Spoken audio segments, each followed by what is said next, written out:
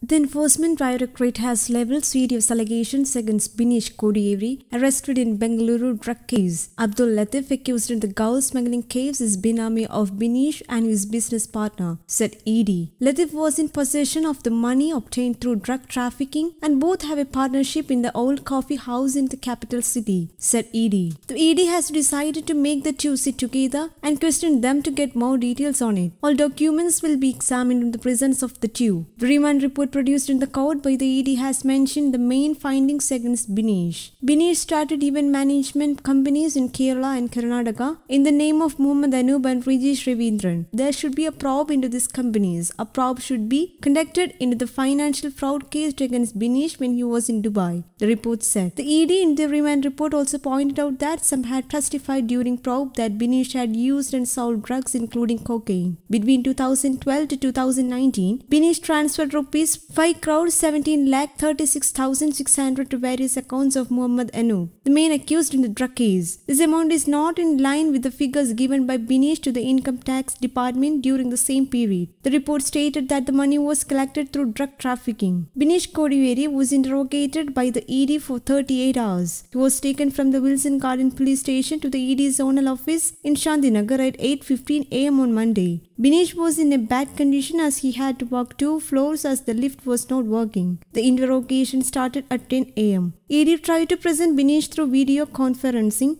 However, the court directed him to appear directly. He was remanded in ED custody for 5 days and the court proceedings ended at 5:45 pm. The Karnataka High Court on Thursday will hear a petition filed by his brother Bineesh Kodiyeri seeking permission to meet him. The petition states that even lawyers are not allowed to see Bineesh.